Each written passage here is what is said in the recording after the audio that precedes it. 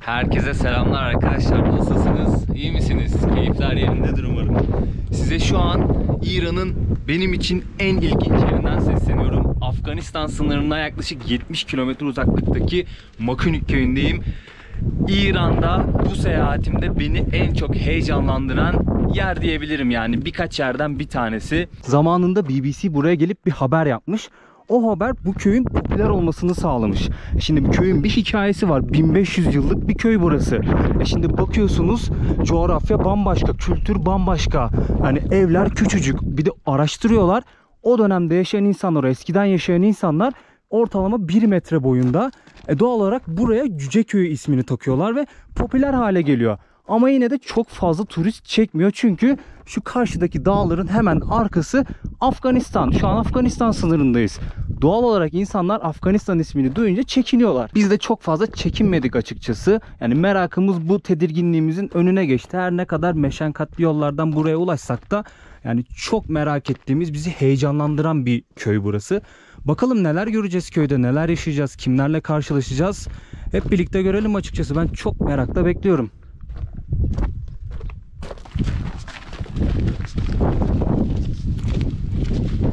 Selam Hubi. Esme çiye? Abdurrahman. Abdurrahman. Esme çiye? Selam Nasir. Nasir. İsmail. İsmail. Eyvallah. Anlamadım. Eyvallah. Ebrahim. Mersi, memnun. Utandı. Çetori Hubi. Ana Hubi. Mersi. Selam. Çetori. Hubam. Esme çiye? Ahmet. Ahmet. Esme çiye? Ali. Ali. Hayırlı hoş geldin. Yerim sizi. Yerim sizi. Yakışıklılar. İşte Farsça bitti. Farsça bitince kalıyoruz böyle. Ben bilmiyorum Farsça. Farsça ne derim? Ne? Ya, Farsça yok bende. Selam Azizem. Utanıyor, gelmiyor. Bakayım, helikopter mi o? Oyuncağın mı? Oo.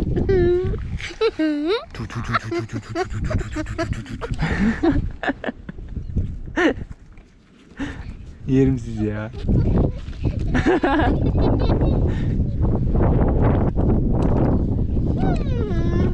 Çak. Çak. Aferin, çak. Aferin. Aferin.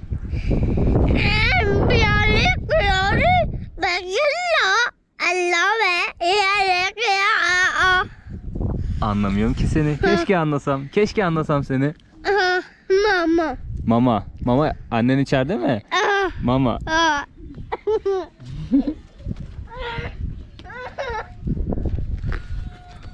Hodafes. Hodafes. Hodafes.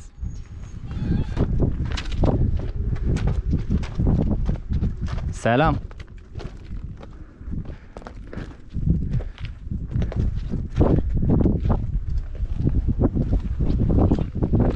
Sizi arıyordum kanka. Bu gençler bizi karşıladı köye girdiğimizde. Bu abi de sağ olsun bizi Bircent'ten Makhunik'e getirdi. Onu devam etmeden önce sana evin penceresini göstereyim. Evin penceresi. Sen ciddi misin? Kedi girmesin diye şöyle bir tahta koyuyorlar. Düşün bak, elimiz girmiyor bizim. Evin penceresi. Yaşayan yok değil mi içeride? Enis Şu an da. yokmuş yani. Küçücük ya.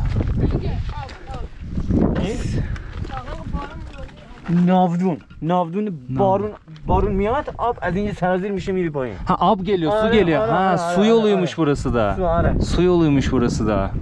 Bu abi de İbrahim abi sağ olsun bizi Bircent'ten buraya getirdi. Taksiyle geldik biz Bircent'ten buraya. Normalde toplu taşıma vesaire bir şey yok arkadaşlar. Ya özel aracınız olması lazım ya da taksiyle anlaşıp gelmeniz lazım. Biz 100 liraya anlaştık taksiye.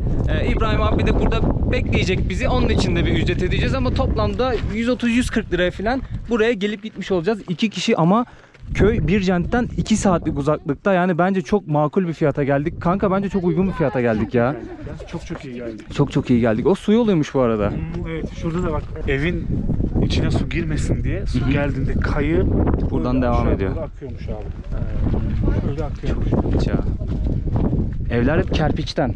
Yani şu kısımda ben kerpiç ev dışında bir yer görmedim. Bir yapı görmedim. Çocuklar bizi gezdiriyorlar.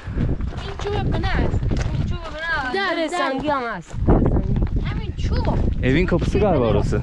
از پوسته درخت بله میکندن به کولشون می آوردن قداشون خم میشده قداشون کوچیک میشده اینو به کولشون می آوردن با توبره. Açılıyor mu? Tabii içerisi şu an bayağı pis. Çok gözüküyor mu bilmiyorum da. Çöplük olmuş burası. اینا در سنگی هست. Kapatmışlar orayı da taşla. Şimdi bu evlerden bir tanesine girelim bakalım. Bu içerisi karanlık. Işığı açalım. Takçı. Vesaireç mi daştan? Baraj mı? Takçı. Tabak çanak koyuyorlar buraya. Baksanıza evin küçüklüğüne. Şunun küçüklüğüne bakar mısınız? Kıyafet. Şuraya da kıyafet asıyorlarmış. Buraya da tabak çanaklarını koyuyorlarmış. Burası ne? Ateş. Ateşi burada yakıyorlar o zaman. Burada ateş yakıyorlar ama işte dumanı nereye gidiyor? Duman olduğu gibi evin içerisinde. Buraya? Burada mı? Evin çatısına bakar mısınız arkadaşlar? Evin çatısı da böyle. Şu ağaç dallarından kendilerine çatı yapmışlar. Yani bu yağmur geldiğinde, gerçi şurası sert ama yine de su geçirir ya. Su kaldı mı orada suyu geçirir. O yüzden o su kanallarını yapmışlar zaten evin üstüne. Kur'an. Buraya da Kur'an-ı Kerim koyuyorlarmış. İnşallah doğru anlıyorumdur. Evin içerisi böyle. Tabii şu an burada yaşayan insan yok. Sadece turistik amaç için kullanıyorlar. Gelen turistler bizim gibi buraları ziyaret ediyorlar. Sağ olsun çocuklar da bize gösteriyor. Çok fazla anlayamıyorum ne dediklerini ama az çok tahmin edebiliyorum. O su kanallarından evlerin çatılarında var. Çok küçük ya evin içerisi. Şuraya bak. Sürünerek girersin anca buraya ya. Şu bu ne ya? Dizimden altından daha kısa yani.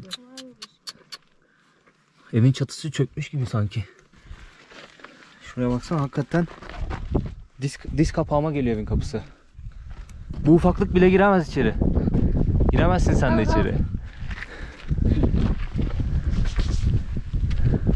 Bir sürü ev var. Şimdi burada sadece bu evler yok. Yaklaşık 200 tane ev var. Ama görüyorsunuz bak karşıda taş evler de var. İnsanlar o evlerde yaşıyorlar. Yani şu karşıda da taş ev var. O tarz evlerde yaşıyorlar. Normal evlerde yaşıyorlar. Abi de bir şey gösteriyor. Hemen anlatacağım. Devam edeceğim. Bunun içerisinde de bir şeyler var. Kiler gibi kullanıyorlar galiba burayı da. Depo gibi kullanıyorlar. O evlerde yaşıyorlar, taş evlerde yaşıyorlar. Bu evlerde artık hani turistik amaçlı kalmış. 80-90 civarı var bu evlerden. Gelen turistler de buraları ziyaret ediyorlar. Böyle bir yer. Çok ilginç gerçekten. Çok ilginç bir yer burası. Şimdi bu rehber kardeşimiz bize dedi ki burası çok evvelden insanların burada yaşadığı dönemde misafirhaneymiş. Şöyle size göstereyim içeriği. Çok fazla ışık yok ama köye gelen misafirler burada kalıyormuş ya. Bak yine aynı yapıda. Yani o dönem o kadar zor şartlarda burada yaşamışlar ki yani ne buldularsa evi yapmışlar yani. Kerpiç, toprak, çamur ne buldularsa kullanmışlar evi yaparken. Dediğim gibi yani hepsi böyle küçük değil mesela. Bak burada da bir kerpiç yapı var. O büyük. Ama işte bu turistik amaçlı kullanılan, ziyaret amaçlı kullanılan evler hep böyle köyün ortasında kalmış. Yani o dönem bir de dışarısıyla izole halde yaşamışlar. Ya öyle olunca tabii hayvancılık da yok. İnsanlar kendileri taşımışlar bu malzemeleri evleri yapabilmek için. İnsan gücü belli bir yere kadar taşıyabilmişler. Ve malzeme kıtlığı da var. Öyle olunca tabii bu tarz böyle ufak yapılar yapmışlar. Bu araştırmalardan, söylentilerden bir tanesi. Bir diğeri de bu tarz evler daha kolay ısınıp daha kolay serinlediği için küçük yapmayı tercih etmişler. Yani çünkü burası dediğim gibi izole halde imkanlardan çok uzak. Öyle olduğu için böyle bir yapıda yaşamayı tercih etmişler. Mesela kadimi derim. Eski, Fanus. kadim. Fanus. Bir tane şey var. Gaz lambası gibi bir şey var. Bak şöyle kamerayı sokayım içeri. Ben de çok göremiyorum da. Burada yaşıyor mu biri? Yaşayan var mı burada? Şap. Eskiden.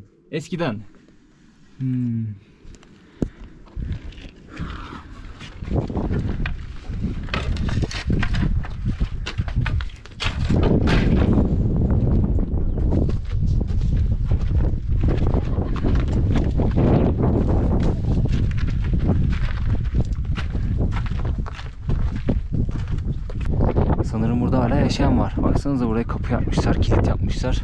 Evin boyuna bakar mısınız ya? Şöyle durayım. Benimle aynı boyda. Hani dünyanın en ilginç 7 köyünden biri olması bence çok normal. Yani neden heyecanlandığımı da anlayabiliyorum. Şu an hala heyecanım devam ediyor çünkü. Bak çocuklar orada ama işte bizi görünce bazı insanlar kaçabiliyor, utanabiliyorlar. Selam aga.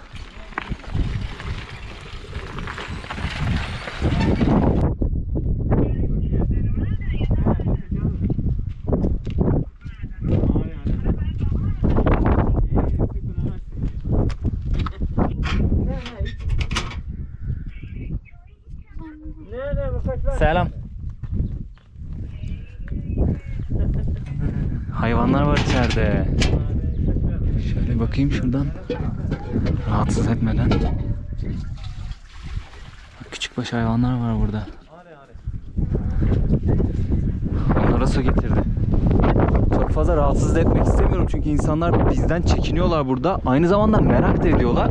Ama işte bir de elimizde kamerayla gezince çok ilginç geliyoruz onlara. Zaten kıyafetlerimiz ilginç, görünüşümüz ilginç. Elimizde bir de kamera var. Hem bizle konuşmak istiyorlar hem çekiniyorlar. Çok garip bir duygu. Gerçekten çok garip bir duygu. Şu telleri görüyorsunuz değil mi? Bak orada da vardı. Onlar küçükbaş hayvanları saklıyorlar galiba orada. Eskiden burada hayvancılık da yapamıyorlarmış. Yani bu evleri bu kadar küçük inşa etme sebeplerinden biri de o diye tahmin ediliyor. Çünkü burası kurak. Doğru düzgün bir besin kaynağı üretemiyorlar buradan. Tarım yapamıyorlar çünkü toprak verimsiz. Toprak verimsiz olunca bir şey de yetiştiremeyince ne oluyor? Doğal olarak az besleniyorlar yani yetersiz besleniyorlar. Hatta o yüzden de buradaki insanların cüce olduğunu söylüyorlar araştırmacılar. Tabii bir de burası izole bir yaşam olduğu için dışarıyla bağlantı yok. Akraba evlilikleri olmuş hep burada. Tabii gen bozulmuş. Gen bozulunca da onun da cüceliğe sebebiyet verdiğini düşünüyorlar. İnsanların yetersiz beslenmesi bir de akraba evlilikleri cüceliğe sebebiyet verdiği düşünüyor. Zaten köyü ilginç yapan faktörlerden biri de bu. Yani bu evlerin böyle olmasının temel sebeplerinden birinin bu olduğu düşünülüyor. Değişik bir yerdeyiz ya. Gerçekten çok değişik bir yerdeyiz yani. Hayatımda şu ana kadar gördüğüm en uç yer olabilir.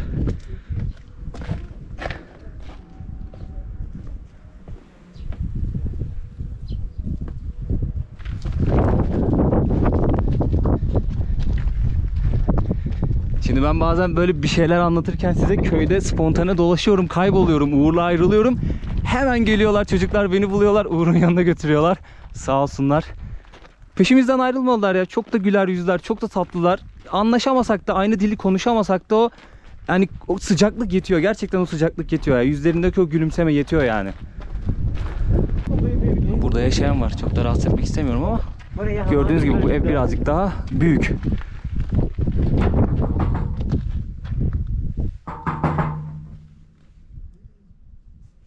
Primer de yapıyor güzel. Güzel. Güzel. Evet, şurada merdeki yanı yakınıydı. Merdeki yanı, merdeki. Merdeki karibi ya. Evin bahçesi ne kadar küçük görüyorsunuz değil mi ya? Muhan şehit. He? Mader şehit. İnca Ha bura. aşpazhane. Aş.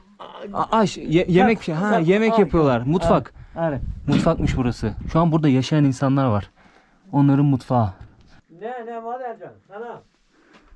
Teyzem izin verdi sanırım, yani öyle anladım. İnşallah ayıp etmiyorumdur.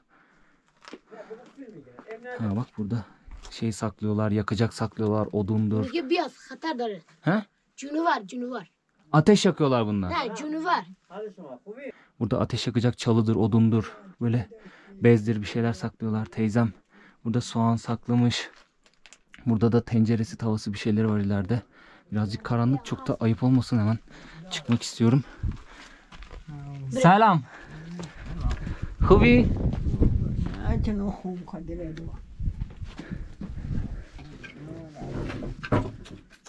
اسم چیه؟ خوبه شما منم خوبم. اسم چیه؟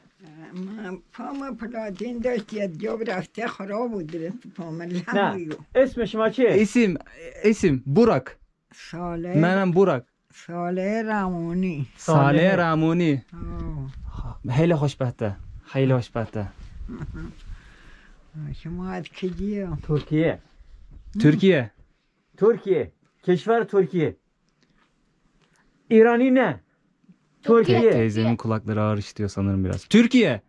چی میگه میگه از ترکیه. یک کشور Keşfer ترکیه. Türkiye. Evet. آه جا شما آه خوبه Hubem. آه. Mersi, memnun teyzem. Memnun. آه، نه خب بریم دوست منتظر. خیلی خوشبخته. خیلی خوشبخته. Teyzem ya. Canım benim.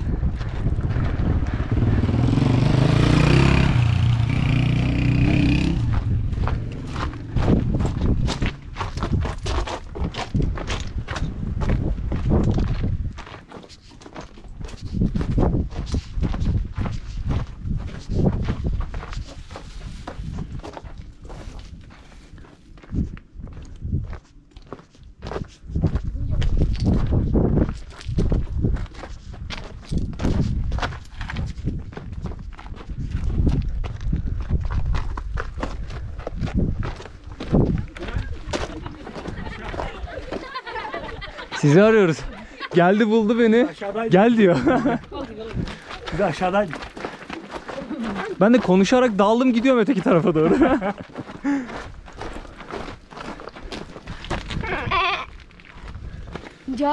اینجا این پرده نگاه کن. Yukarıdan gösterelim ya.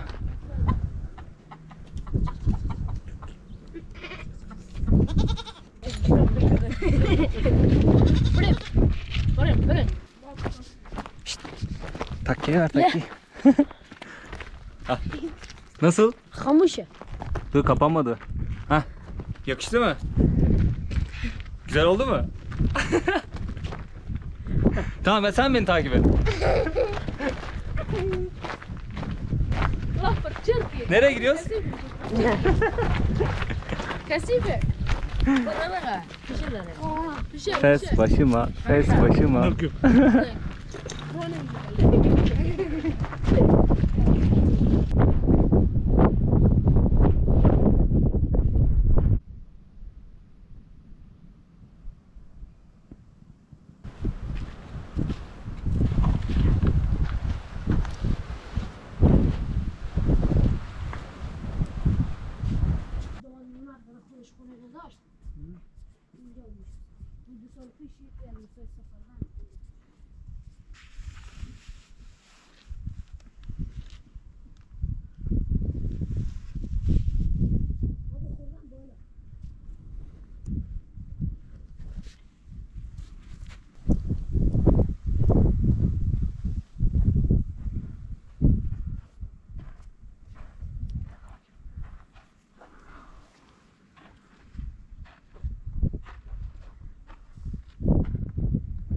Memnun oldum.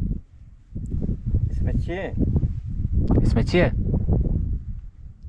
Sattar. Settar. Sattar. Barikşan. Hayli hoş bahtı Settar.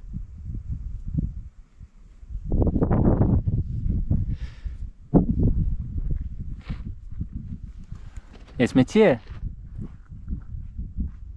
Bu. Esmetiye. Fıstık. Geliyor. Eliya.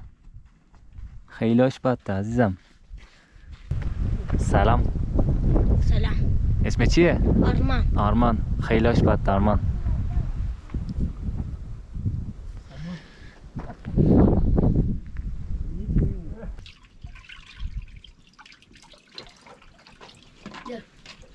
Al mı kalmadı?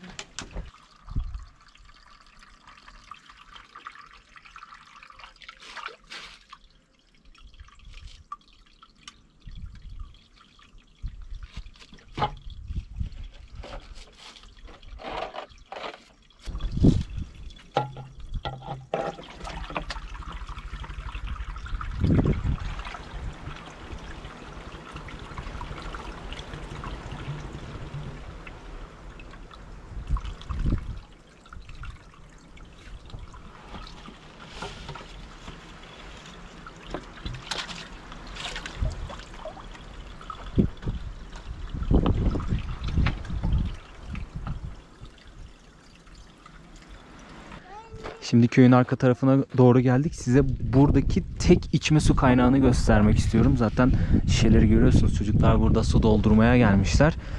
Köylülerin kullanabileceği tek temiz içme su kaynağı bu. Dışarıdan su alıyorlar mı bilmiyorum. Ama bu suyu kullanıyorlar. Bu su böyle devam ediyor. İleride de bir su birikintisi var. Oraya doğru akıyor. Bu içme suyunun hemen yanında da eskiden hamam olarak kullandıkları bu 2 tane yapı var. Şu büyük olan erkeklerin kullandığı hamammış. Damat hamamı da diyorlar. Bu küçük olan da kadınların kullandığı gelin hamamıymış. Şöyle bir içini de göstereyim hemen size. Birazcık karanlık olabilir. Bakın ortada su var ama artık kullanılmıyor, böyle sadece turistik amaçlı tutuyorlar bu hamamları anladığım kadarıyla. Şu gelin hamamına da bir bakalım, içerisinde ne var, ne halde. O temiz su kaynağından gelen su bu şekilde böyle kanalla ta şuraya kadar, bu su kaynağına kadar ulaşıyor. Bu su kaynağının etrafındaki ağaçları görüyorsunuz değil mi? Bu arada bu su kaynağı kullanılmıyor, içilmiyor. Sadece el yüz yıkamak için kullanıyorlarmış. Bu çevresindeki ağaçlar da buradaki halkın temel besin kaynağını oluşturan hünnap ağaçları. Burada toprak verimsiz olduğu için tarım yapamıyorlar demiştim yani. Yetiştirebildikleri temel birkaç bir şey varmış. Onlardan en önemlisi de hünnap. Hünnap da temel besin kaynağını oluşturuyormuş. Bu hünnap dediğimde iğdeye, hurmaya benzeyen bir meyve. Onu böyle bulamaç yapıp bir yemek yapıyorlarmış ve o şekilde yemek ihtiyaçlarını, besin ihtiyaçlarını karşılıyorlarmış. Yani bir insan sadece bununla ne kadar sağlıklı ve iyi beslenebilir? Tabii o da soru işareti. Yani belki de kısa kalmalarının en büyük sebeplerinden biri bu. Yani belki de değil, öyle gözüküyor açıkçası. Tabii kısa kalmalarının sebeplerinden biri de akraba evlilikleri olduğunu da bahsetmiştim. İnsanlar uzun yıllar böyle zorlu koşullarda yaşamışlar. Yani ben tahmin ediyorum desem yalan söylemiş olurum. Gerçekten tahmin bile edemiyorum nasıl koşullarda yaşadıklarını, nasıl zorluklar çektiklerini. Ama elimden geldiğince gelip görmek, sizlere de göstermek istiyorum. Belki hayatımızda bir şeyleri değiştirebilir burada gördüğümüz şeyler, yani bilemiyorum.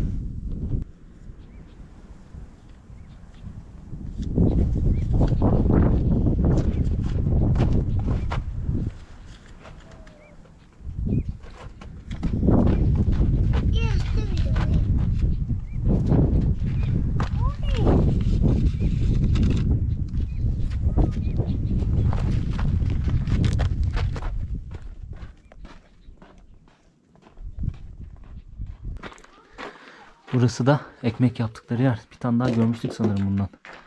Burada yapıyorlarmış ekmekleri. Nan yapıyorsunuz burada. Nan. Köy şu an biraz daha iyi durumda eskiye göre.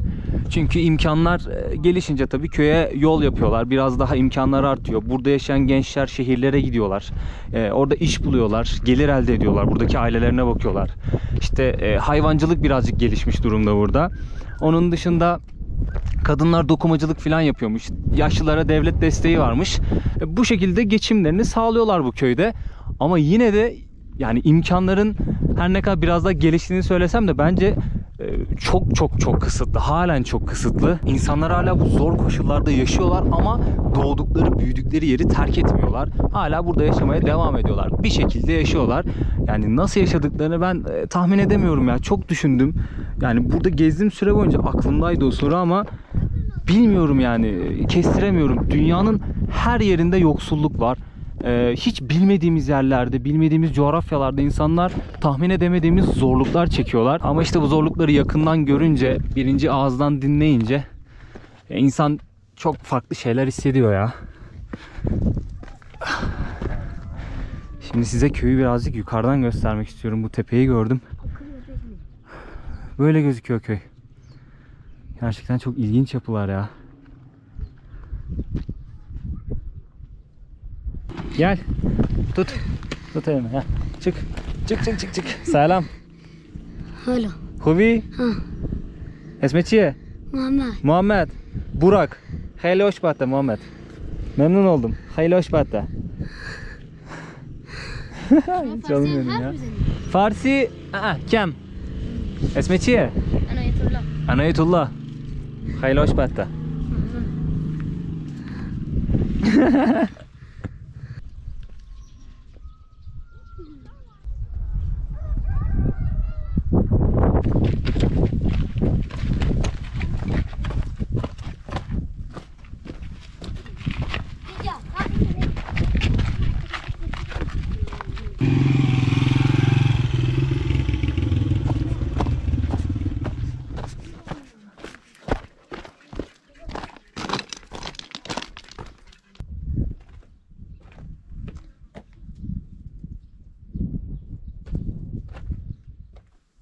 Dayıyla sokakta mı karşılaştın? Demin tanıştık. Ha. Çay içer misiniz dedik. Dedik içeriz. Çay içelim dedik. Güzel. Selam aga.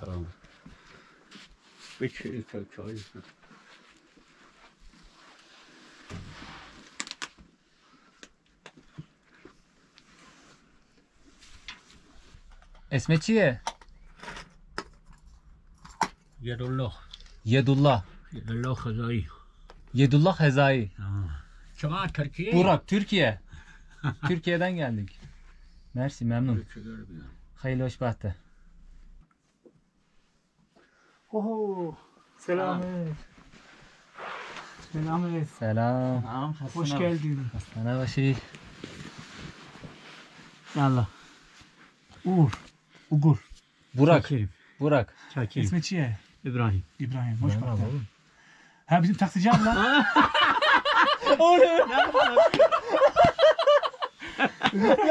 Abi maske çıkarınca tanımadın değil mi? Selam. Hal peşinde. خوبی؟ سلامتی؟ قربان شما زنده باشید. کجا پیدا شد؟ با هم هستیم اصلا. آره. ایرانی. آره. شما ایرانی؟ آره. بیرجن. بیرجن. چطوری خوبی؟ قربانه. مرسی. Çok memnun. Mersi, Çok memnun. memnun.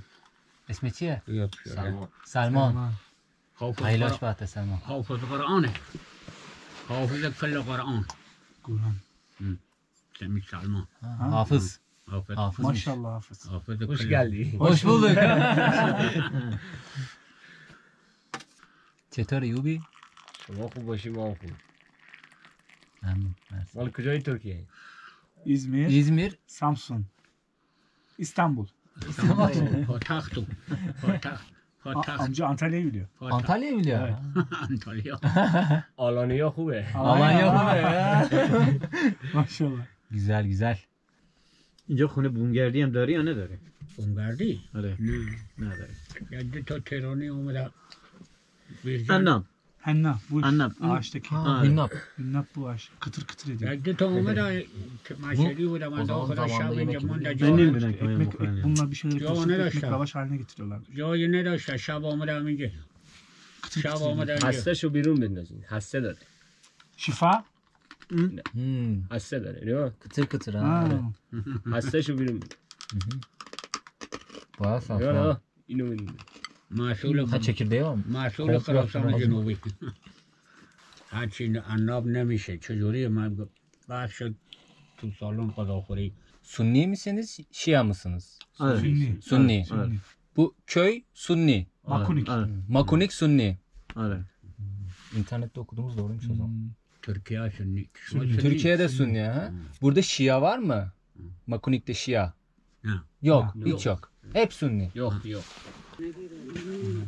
نمیگیره گفت نه Sen burada yatıyorsun.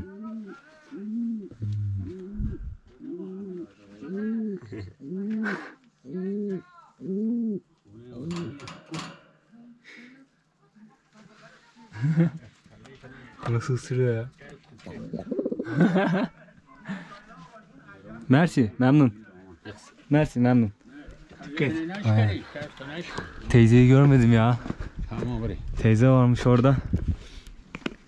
Kamerayla daldım ben, çocuk orada tek yaşıyor zannettim. Teyze varmış. درختم Ha, o hünnap ağacı da bu. Buradan topluyorlarmış. Sert diyor, bayağı kıtır kıtırdı. İşte ondan yemek yapıyorlar. Onu yiyorlarmış zamanında. Şimdi de kıtır kıtır yiyorlar anladığım kadarıyla. Merci, memnun. Hayırlı hoş bahtı. Hayırlı hoş bahtı.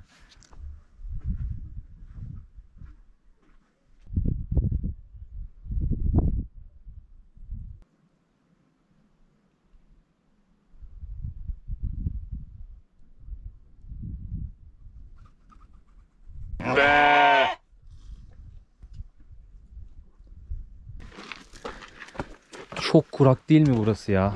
Ağaç yok neredeyse. Çok fazla. Su da yok ki. Bir tane ufak bir bölgede su var. Tüm köy 3 kilometre, 4 kilometre yürüyor. Oradan suyunu taşıyor. 3-4 kilometre geri dönüyor. Çocuğu da yani 2 yaşındaki çocuk, 3 yaşındaki çocuk, 70 yaşındaki adam, 70 yaşındaki teyze. Hepsi gidip oradan su alıyor. Allah İnanılmaz kolaylık bir versin ya. inanılmaz bir zor yaşam var burada ya. Yok, çok Çok büyük yoğun bir yokluk bir var. yoksulluk var. Çok yoğun ama doğalgaz gelmiş.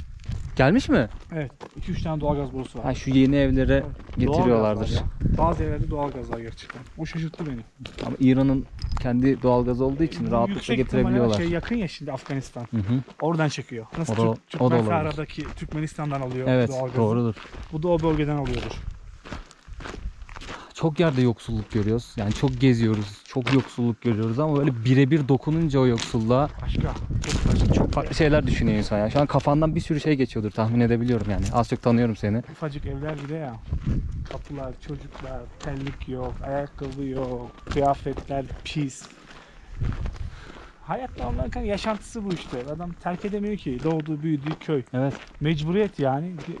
Sen paran pulun olsa, imkanın olsa yaşamak ister misin? Aynen. Ama bir de şey var ya, mesela biz hep şey deriz ya burada nasıl yaşıyor insanlar diye. Ama gidip o insanla konuştuğun zaman toprağımı bırakmak istemiyorum diyor ya. Tabii canım. O da vardı O ya. da Mesela var. bir teyze gördüm ben o teyzeyi istediğin kadar para pul ver, o teyzeyi buradan koparamazsın ya.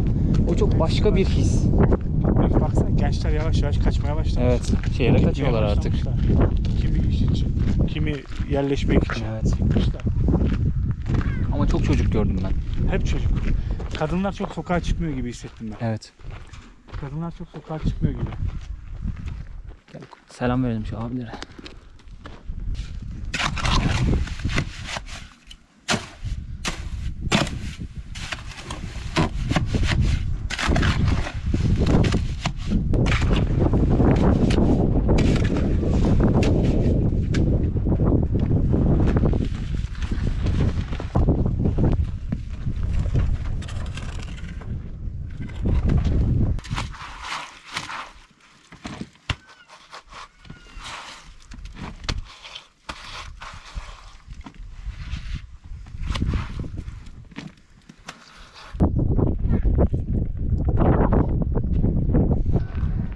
Burası da köyün camisi. İçeriden sesler geliyor. Sanırım Kur'an kursu var. Çocuklar Kur'an öğreniyorlar içeride.